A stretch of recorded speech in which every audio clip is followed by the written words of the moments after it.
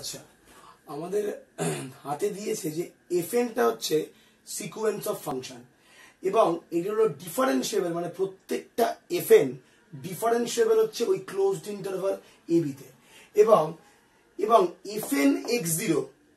ঠিক আছে, যে কোনো একটা এক্স জিরো এবি ইন্টারভালের মধ্যে যে কোনো এক্স জিরোর জন্য, যে কোনো একটা পয়েন্ট এক্স জিরোর জন্য এফএন এক্স জিরো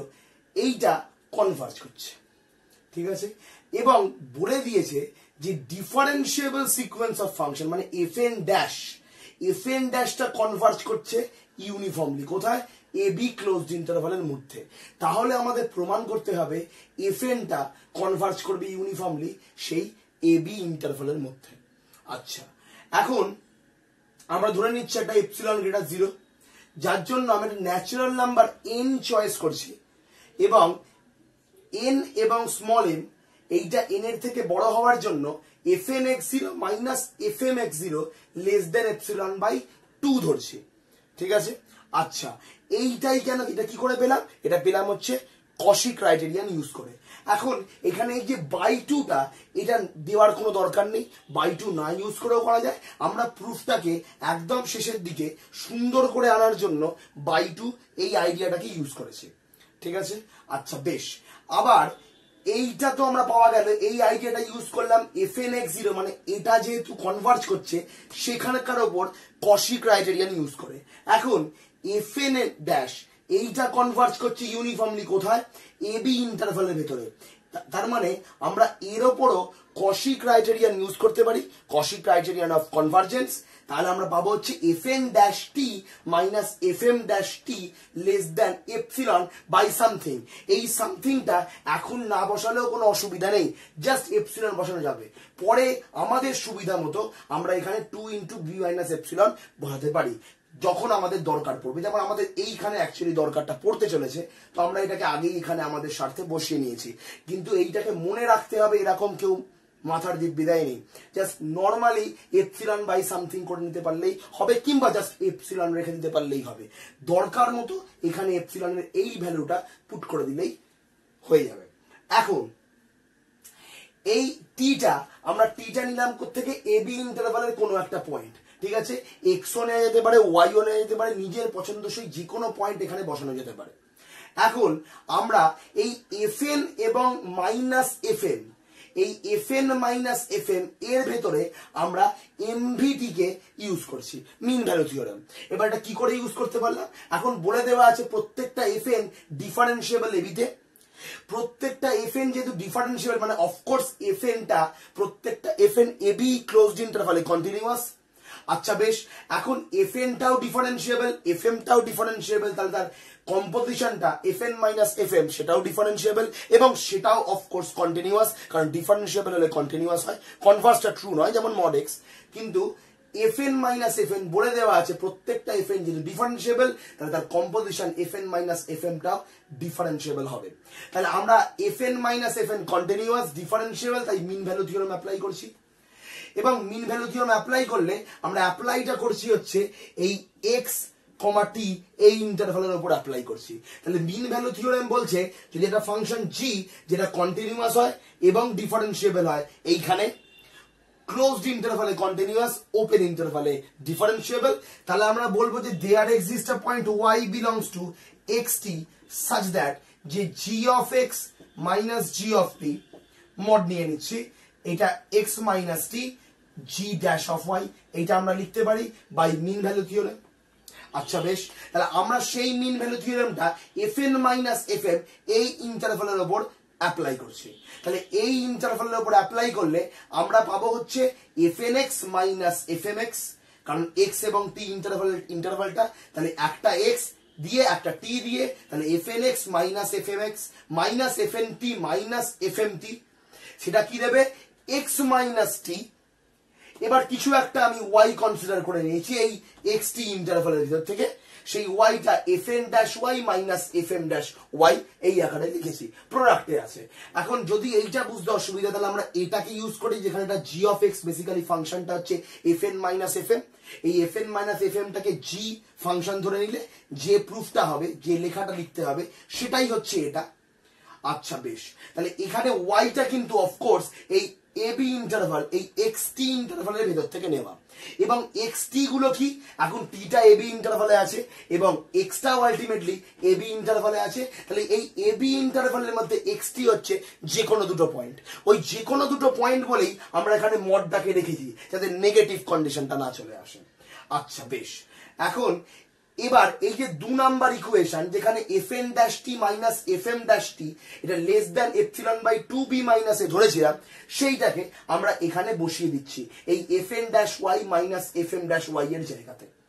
এখানে টিটা ধরেছিলাম যে কোনো আরবিটারি টি যেটা কি কোয়া থেকে বিলং করছিল এবি ইন্টারভাল থেকে সেই টি এর জায়গায় আমরা ওয়াইটা পুট করলাম তাহলে যে কোনো ওয়াই এর জন্য এইটাই হোল্ড হবে কারণ ওয়াইটা বিলং করছে আলটিমেটলি এক্সটি থেকে এবং এক্সটিটা বিলং করছে আলটিমেটলি এবি ইন্টারভাল থেকে তার মানে Y belongs to ultimately AB তাহলে আমরা এইখানে এই ভ্যালুটা পুট করে দিলাম এর ভ্যালুটা কত less than epsilon by 2 into B minus এ কোয়া থেকে পেয়েছিলাম কারণ এটা হচ্ছে ইউনিফর্মলি কনভার্জেন্স দেওয়াই আছে কশি ক্রাইটেরিয়ান ইউজ করে তাহলে এটা এখানে আমি পুট করে দিলাম আচ্ছা বেশ এখন এই এক্সটিটা কোথায় আছে এবি ইন্টারভালের ভেতরে আছে for all XT belongs to AB এখন যেহেতু এটা এবি ইন্টারভালের ভেতরে আছে তাহলে এটা পসিবল যে এই টিটা সাপোজ টিটা বি ভ্যালুটাকে নিল এবং এক্সটা এ ভ্যালুটাকে নিল তাহলে বি মাইনাসে এই ফর্মটা পাবো তাহলে সেই বি মাইনাসে এবং এই বি মাইনাসে কেটে গিয়ে পড়ে থাকবে এপসিলন বাই 2 আচ্ছা এবং আদারওয়াইজ এই এক্স আর টি যদি এবি পয়েন্ট দুটো না হয় তাহলে যদি ইন্টেরিয়ার পয়েন্ট হয় বা সাপোজ আমি আর একটা কেসও কনসিডার করছি যে টিটা হচ্ছে এবি ইন্টারভালের মধ্যে একটা পয়েন্ট এবং এক্সটা হচ্ছে এ পয়েন্ট তাহলেও আলটিমেটলি এই টোটাল এবি ইন্টারভাল এই এ এবং বি তার ভেতরে এখানে এক্স এখানটা হচ্ছে সাপোজ আমি বললাম টি তাহলে সেই ক্ষেত্রেও x minus T B minus এর থেকে ছোট হয় এখন নিচে যদি একটা বড় সংখ্যা থাকে ওপরে যদি একটা ছোট সংখ্যা থাকে তাহলে লেস দ্যান 1 হয় তাহলে দ্যাটস ওয়াই সেই হিসাবে ওইটা এইখানে less equals to epsilon by 2 হবে ইকুয়ালিটিটা কেন হোল্ড করছে যদি এক্স আর টিটা আলটিমেটলি বি এবং এ হয়ে যায় সেই ক্ষেত্রে একটা ইকুয়ালিটি হোল্ড করছে আদারওয়াইজ যদি এক্স এবং টি যে কোনো একটা এন্ড পয়েন্ট হয় either extra end point or টিটা এন্ড পয়েন্ট অর বোথ আমি বলছি ইন্টেরিয়ার পয়েন্ট তাহলে সেই ক্ষেত্রে স্ট্রিক্টলি কন্ডিশনটা হোল্ড করবে এই কন্ডিশনটা আমরা কোত্থেকে পেয়েছি এটা পেয়েছি হচ্ছে এই 2 নাম্বার কন্ডিশনকে ইউজ করে আমরা সেটাকে নাম দিচ্ছি 3 আচ্ছা এখন আমরা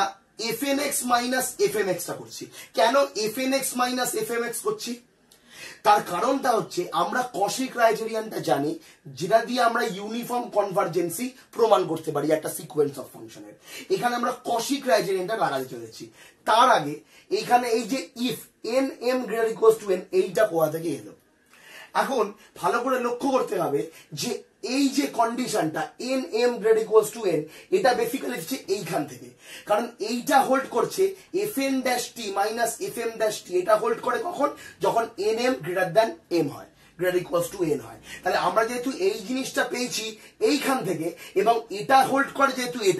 এটার জন্য এই কন্ডিশনটার জন্য তাহলে অফকোর্স এইটা জিনিসটা এই টোটাল জিনিসটা হোল্ড করবে এটার জন্য কারণ এটা হোল্ড করছে এটার জন্য এটা হোল্ড করছে এটার জন্য এবং এটা তাহলে আলটিমেটলি এইটা পুরোটা হোল্ড করবে এটার জন্য মানে অ্যাকচুয়ালি এটার জন্য